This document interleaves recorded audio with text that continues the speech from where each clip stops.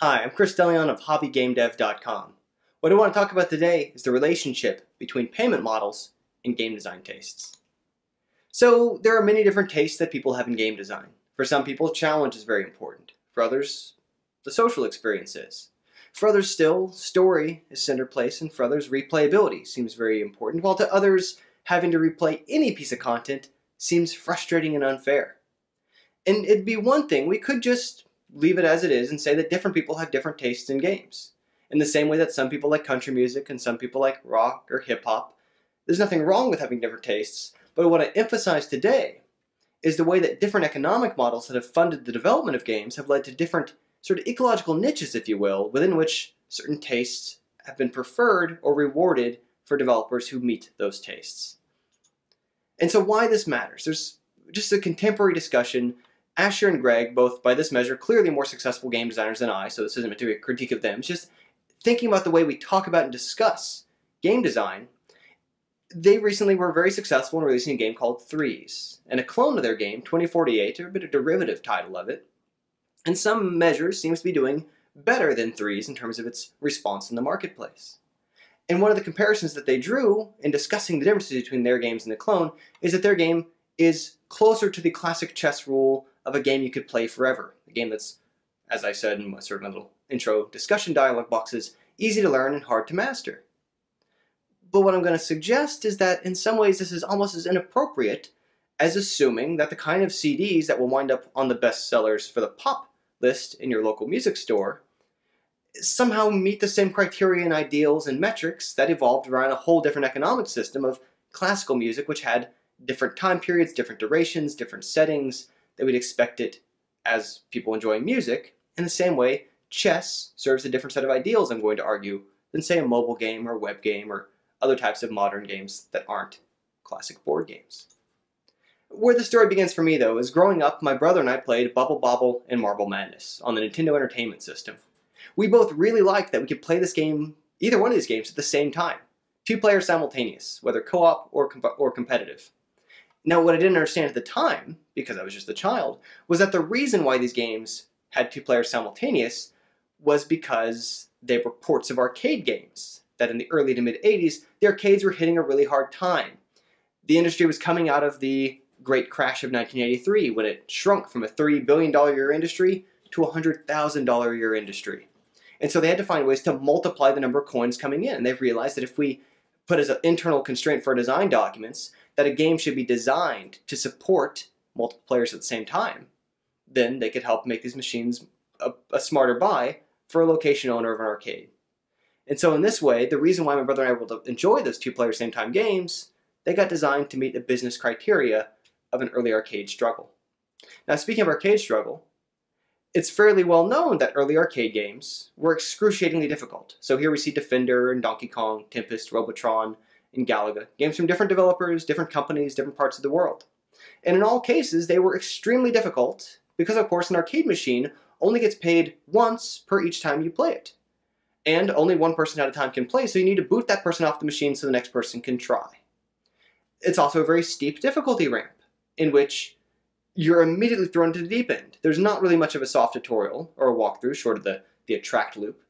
And instead, even if you're a practiced player and you start again, you don't go back through a really easy level 1, you're immediately back into the action, trying to do all the same things you have to do for the whole game.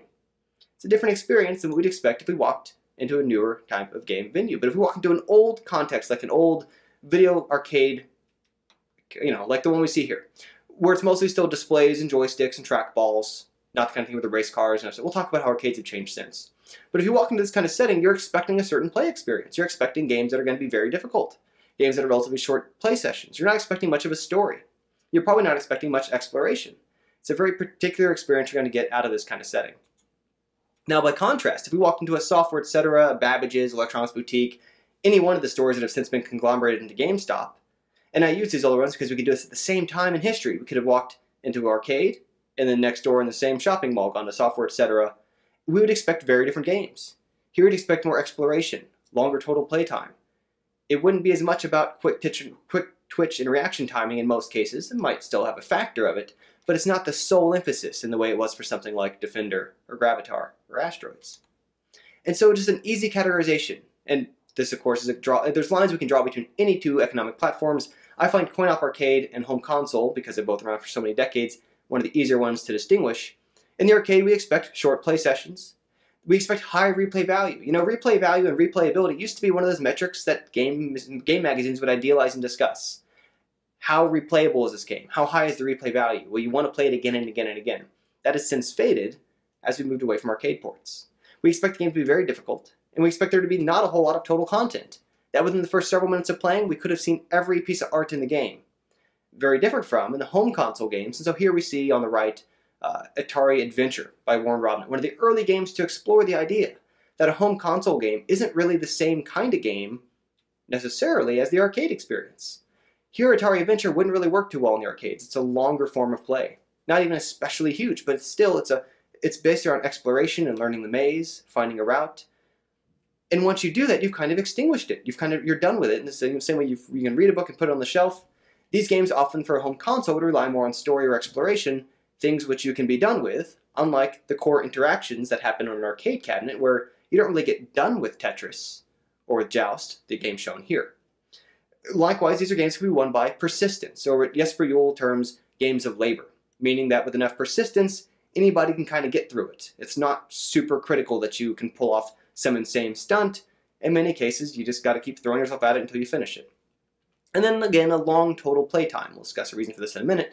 But these two games, I want to stress, I didn't just cherry pick these two, could just easily be Tetris and Zelda. And of course, Tetris, I will admit, holds up quite well on handheld games as well, for reasons we'll discuss in a little bit. Sometimes these things port, sometimes they don't. Asteroids, or Super Mario Bros. 3. Space Invaders, or a game like Dragon Warrior. Ghosts and Goblins, or Ghouls and Ghosts, the various games in that series, as compared to a game like Pitfall, a longer home play experience. Now, the reason why I chose Ghosts and Goblins is because it's both a very hard arcade game and also an extremely hard home console game too. And this speaks to a very particular weird time in history where the first console games that we played were in many cases ports of arcade games. People finally had the hardware to make a longer play experience. They were no longer constrained by, we can only afford, so many little images on screen at a time. We can only afford so many worlds at once. They can make longer games, but because they were still honed for the arcade play experience, they were expected to defeat you within 30 seconds, within a few minutes, very promptly, to make you either replay or put in more coins to continue, or have someone else step in and take your spot in line. And so that's why for many of these early games that were first in the arcade, Contra here and Double Dragon, in their home console ports to Nintendo Entertainment System, they're extremely hard, and for the most part, you weren't meant to see the ending unless you used something like Konami Code to cheat your way to make a lot of progress, or of course some of us would use Game Genies. And so one of the first times when I saw this inflection point in my life between economic models was, I remember, mid-late 90s. It was around the same time I was kind of finding my way out of being such a game player in terms of where I spent my time, and more people seemed to be complaining about the idea that replay was punishment. That if you had to do something again in a game, you were being punished somehow. And this didn't make sense to me.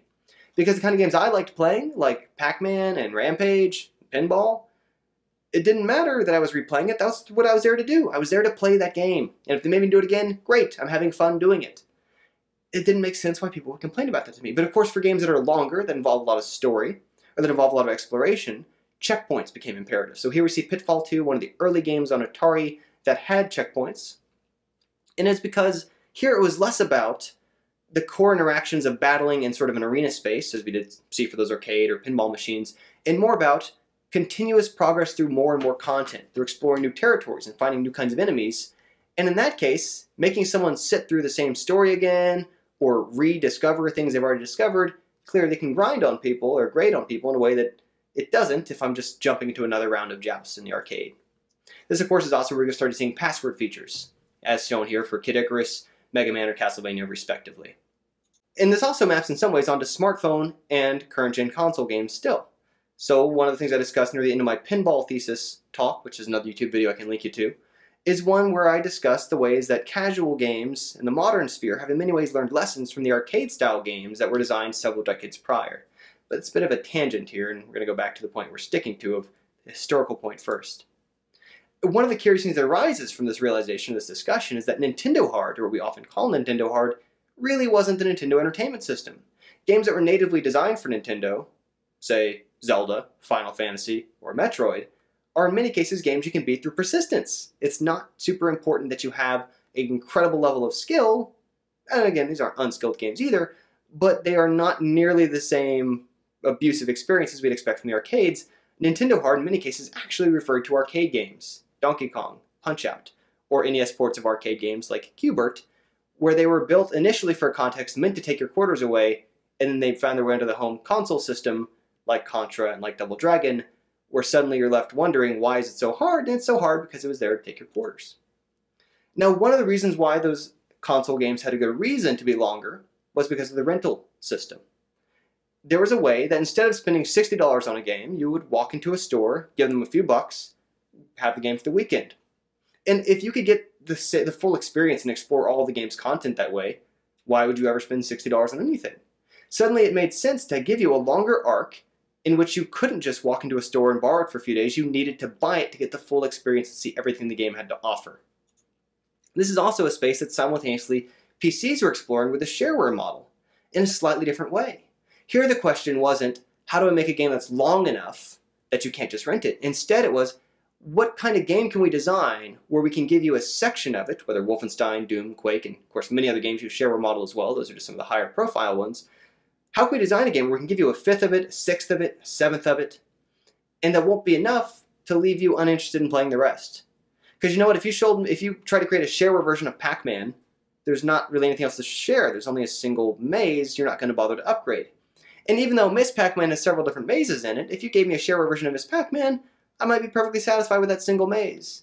And so it became important to figure out, okay, how can we distinguish these different regions with new kinds of bosses, new kinds of guns, new kinds of content to justify the upgrade for someone to convert from a shareware player who's playing it for free to then someone who's paying money for the licensed version. And this demo challenge has stayed with us now for decades. And so when I was on the Medal of Honor Airborne team, briefly, Electronic Arts, we had the challenge there of deciding for the Xbox Live demo and for the File Planet demo, how big of a chunk of the game do we give people? And do we limit it by time? Do you give them a whole mission out of the 6 from the game? What's going to give them a succinct feeling for the game but not give them so much of the experience that they're left uninterested in having any more? These are not challenges that arcade games ever had to deal with or design around. And you're of course probably also noticing that in many cases these games come from different eras. I've tried to draw on a few from more recent to make a case for how it's still relevant to today, but of course around the same time of Atari, many games looked like this game, Combat, which was an adaptation of an arcade game as well. And this is something that technological factors played a role in, why these systems couldn't show more stuff. So even though this is the same system that also had Pitfall 2, the longer game with checkpoints, and Adventure, Warren Robnett's game that helped demonstrate how console games could be different from arcade games, there were many constraints and limitations for technological reasons at the time that helped guide the decisions for the types of games, the only kind of games that they could make. Why I want to make a point though that this isn't just a historical conversation about technical constraints, is that newer tools and development environments like Unity have in many ways lifted or at least greatly alleviated the challenges of taking a game that could work on a mobile platform and also make it work in a browser or as a downloadable experience.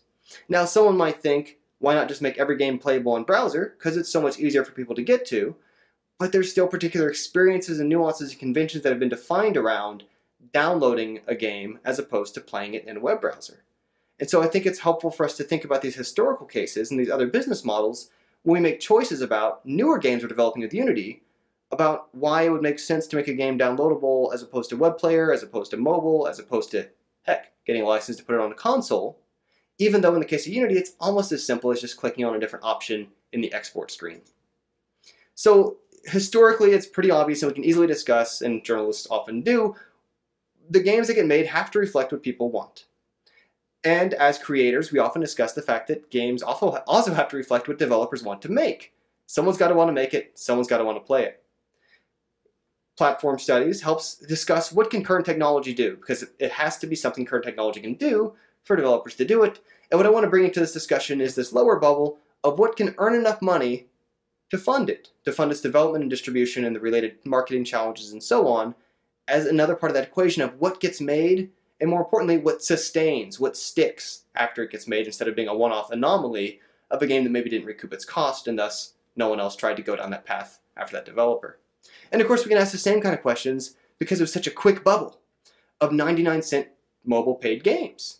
For a very brief time in history, we have this recent case where games only cost $1 Free-to-play hadn't taken off yet. Highest grossing didn't exist as a category because games that sold were, in many cases, very cheap, and they didn't have in-app purchases yet as a feature. And there was a particular type of game that fit well in this mold for the difficulty expectations, for the time of play, for the time per session, for the total amount of content that people expected. And it's just another space we can look at where, yes, it's also true that it was on a touch screen, but even independent of that touch screen, I think there's other ways we can piece together about the play experience of who it's reaching in a certain channel based on a certain payment model. And so a useful way to think about this is, okay, what focus from the developer gets rewarded financially? Is it long or short play length, randomization or memorization, quantity of distinct content in the game total, frequency of plays? So in the case of a coin-operated game, frequency of play matters a lot. Span or of the total time installed or subscribed for a subscription-based game like an MMO. Of course, that's a metric they want to optimize. In a way that you didn't really care for a $60 retail game if they kept playing it for months and months. In fact, maybe you didn't want them to. You wanted them to finish the game so they'd go buy another one. Number of upsells or conversions. This, of course, is the shareware or the demo problem of how many people can you get to go from someone who's not paying you to paying you. And it's a similar question that people ask now for DLC or in-app purchases. Is it easy to write or talk about is a particular challenge that, as the market has become oversaturated with many styles of games, some are easier than others to discuss. And so this becomes a metric that people can design around for certain platforms and avenues of funding. And will people buy a sequel? So there are sequels to many arcade games that we like. There's an Asteroids Deluxe. There is a Joust 2. These games aren't great and no one really cares for them. Interestingly, sequels didn't really ever work that great in arcades, Street Fighter II notwithstanding, in a way that at home consoles they were extremely important. In many cases, you want to go back and buy the prequels to the game that you're currently playing. You want to get the sequels to the one because you want more Mega Man bosses. You want more Castlevania experiences. And so sequels for certain kind of platforms get favored in a way they don't for others. I think one of the ways we can think about that question is how does the economics play into it? How does the story, if it's a factor, play into it, and so on. So I kind of built this little cycle as just a way of thinking through the process. Because part of what interests me is that even though Mark Cerny was very explicit about the fact that he was designing machines to eat more quarters, and that was a directive inside the company he worked at the time, it doesn't have to always be intentional. It can simply be evolutionary. And I think this is part of what happened with social games and Facebook, with sort of the various payment schemes that have happened in in-app purchases, with the free-to-play systems, various things that have evolved very quickly. In many cases, I don't think anyone had the time to sort out what's going to be the most highest grossing. They used metrics and A/B testing and so on to rapidly iterate and evolve this process and then cloned one of those work to ride that progress. So step one, whenever a new platform comes out or a new way to pay for games, developers' first move is to try to make things that we recognize, variations of something that we already know. A platformer, a shooting game, exploration game, adventure, right? RPG, I don't know, we'll try it. Spaghetti at the wall approach. Developers find ways to make variations of what has already proven successful before, and we'll see what's going to make the most revenue. But then some variants will get the most money.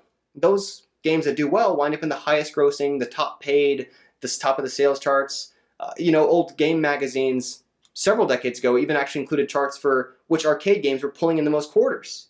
And let me tell you, I've been a developer now for a while, a little bit of time professionally, and it's not just players looking at those charts. Developers are absolutely paying attention to discussing what's the top 5, what's the top 10, what are they doing, are there ways that we can take that same setting and put it in space, are there ways that we can take that same setting and mix pirates in, what can we do, right, to leverage the fact that we've now identified that there's a market of people who want this and they're paying a lot of money for it in whatever this channel is. And in this case, the people who play those games either begin, or people who want the kind of games that get made in those platforms, either become players if they weren't players before, or they keep playing if it still fits their interest, regardless of the kind of games that they played before. These people are now the target demographic for the next wave of games. Because when the big guns come in, when the big financial parties, the investors, the publishers move into the space, they want to be able to take bets on things that you can prove there's likely some market for. And that stable market is defined by who's already bought things on a certain platform and a certain channel. So it doesn't matter why Tim or Betsy or someone else is buying that game. What they want to know is that, okay, on a mobile platform at 99 cents, here's the kind of thing that right now sells if we act on it soon before the market changes from underneath us. That then feeds back into giving the developers more resources, power, and direction towards making more things like whatever already rose to the top of the stack in a particular payment model. As defining, again, preferences for play length, multiplayer's importance, story's importance, replayability.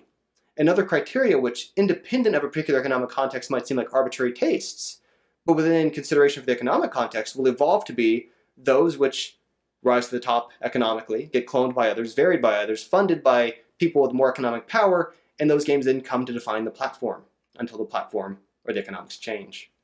Now, some ports definitely work, and again, like I mentioned earlier, Tetris did great in the arcades and super phenomenal for the Game Boy handheld.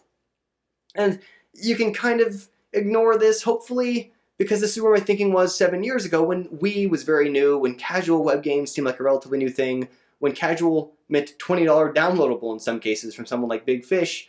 I was trying to ponder through what types of games make sense on different kind of platforms, and what are they idealizing, what are they preferencing, are some yays or nays, does some not matter? Because it was a way of thinking through how do you design something that works on a variety of different platforms. And it's just kind of an exercise. Again, the market's changed a lot in 7 years since, but it's a way of trying to frame and think through what's the intersection of these games that you can design that'll port well. But most games don't survive the port, and we've seen this especially fall on its face with something like Dungeon Keeper, a game that was super well respected back when it was a full-priced retail game. There's since been an in-app purchases version of it that's free to play, in which you're constantly nagged to spend money in it, and people are pretty upset. We see the same thing with MechWarrior 2 Online. So this is the old MechWarrior, game that was very sort of a rich, deep atmosphere simulator game, sort of going for hyper-realism, as much as it could in the mid-90s.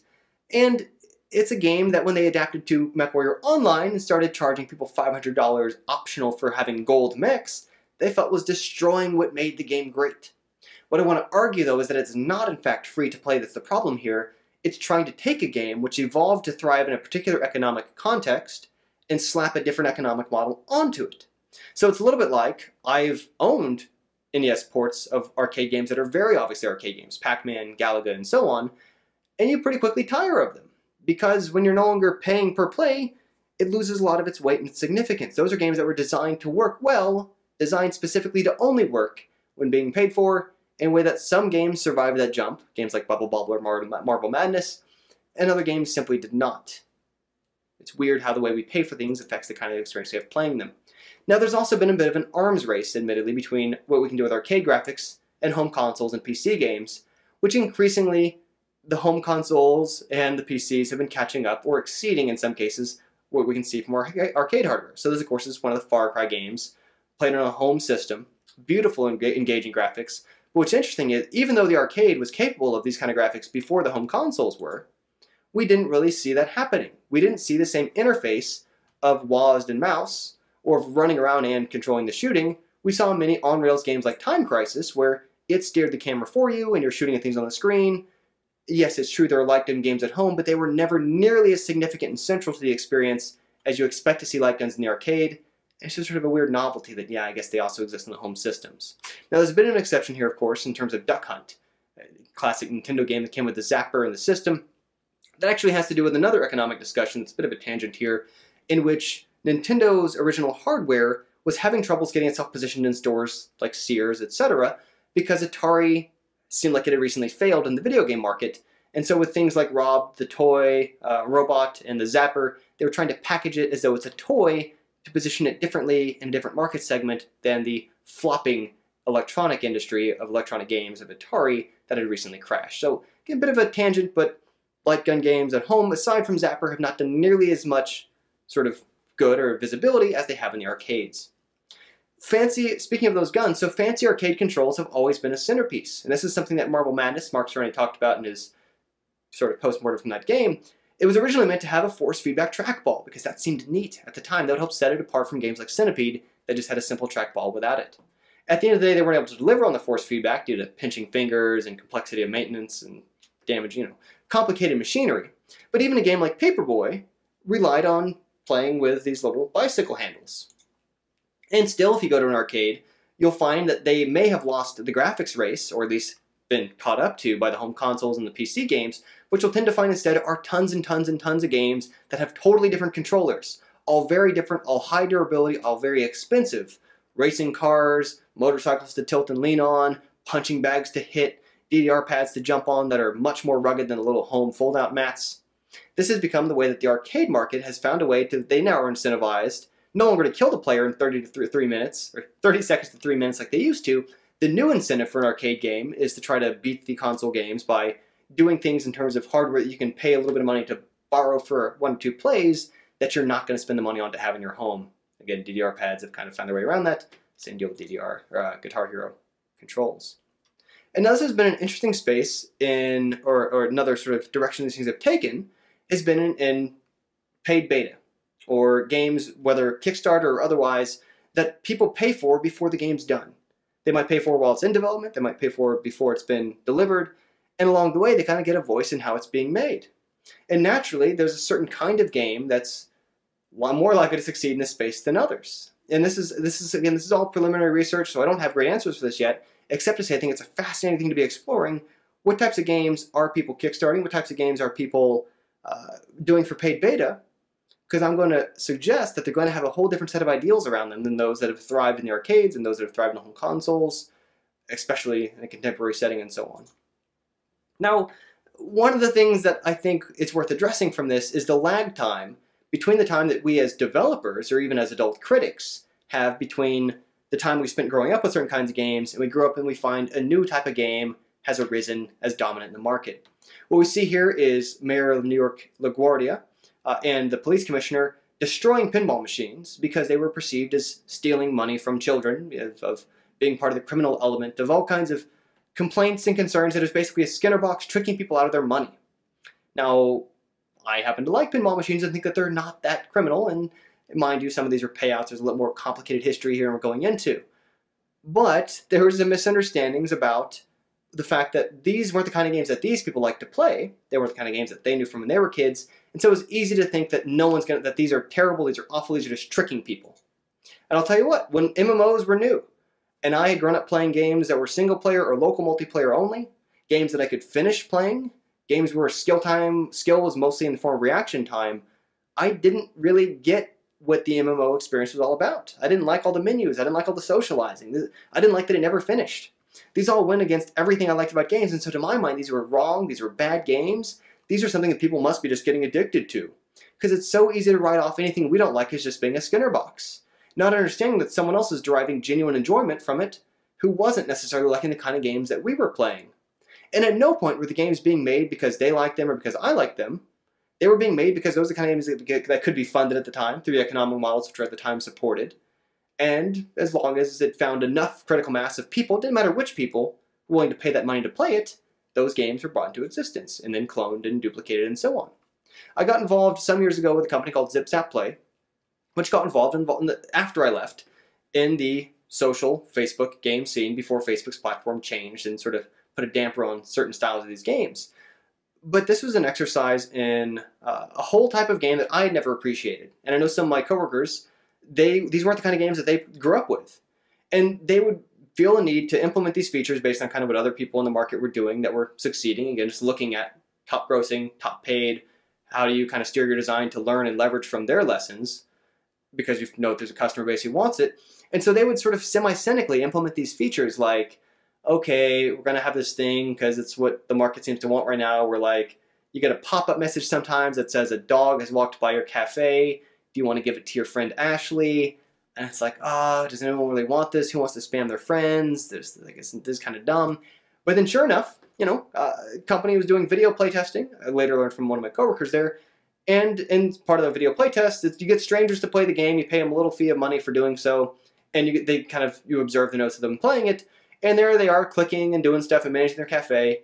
And then a pop-up comes up that they get a puppy. And she was genuinely excited about this puppy passing the store. And she actually was kind of happy to share it with her friend Ashley, or whoever her friend might have been. And this is something that I had never wrapped my mind around, that it's not the kind of game I like to play. But there's someone out there who genuinely was getting enjoyment from it. And it was being made because at the time that was something that economically publishers and investors and so on could justify putting the money behind the developers who I think they could deliver on and expectations of known audience. We're back in that economic cycle of this was not something that ever made sense as a retail shelf experience. This is not something that ever made sense as an arcade walk up to the cabinet experience. That doesn't make it wrong any more than what's in the arcade and what's on the home console haven't necessarily lined up for 30 years either, but they both serve different needs for different audiences in different ways, in ecosystems largely shaped or reinforced or crystallized by the economic models that people use to fund those games into existence. Now, one of the nagging questions that I've had to explore and think about a lot while doing this is where in the heck does this leave free games? If economics are such an important factor in shaping the way people discuss and work with and find the kind of games they like, if they walk into the arcade to play arcade-style games, and if they walk into software, etc., to get console-style games, what do we do with free games? What are people expecting? And I think it's actually one of the barriers that we're up against, because people of any given background with any given expectation might stumble into our thing. And they might hate it because they weren't guided by some narrowing criteria of knowing what they're going to get ahead of time based on how other mobile games are, based on how other free-to-play games are, and so on.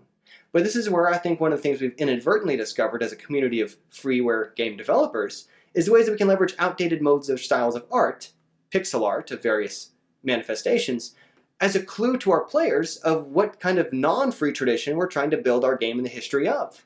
So if a game looks kind of like a Super Nintendo game, you can kind of assume that it should kind of meet the feel and the length and the difficulty of a Super Nintendo game. If something looks like it belongs in an arcade from the 1980s, you can expect to lose in the first 30 seconds to 3 minutes in many cases, because we use that as a tool to communicate to our players which set of historical or economically defined narrowed conventions they're likely to find themselves on in our game. And of course, if you're making a game that doesn't fit any of those historical conventions, it becomes very important to find a whole different aesthetic to help communicate to them, don't treat it like that. Don't treat it like an arcade game any more than don't treat it like a PlayStation 2 game. This is a whole new and different thing, and it's thinking about our art as a tool, as an instrument for communicating expectations and conventions to our players. So anyway, that's all I've got to chat about for now. I really appreciate you taking time to listen. Hopefully it's been informative or interesting. This is by no means finished research. This is simply tip of the iceberg of an area I think is interesting and worth exploring and discussing more. If you have more thoughts about it, by all means let me know. You can hit me at @hobbygamedev on Twitter, email me at hobbygamedev@gmail.com, or you can find my site, hobbygamedev.com, if you need other ways to get in touch with me. Thanks once again, Chris DeLeon. I'll have more content for you soon. Bye-bye.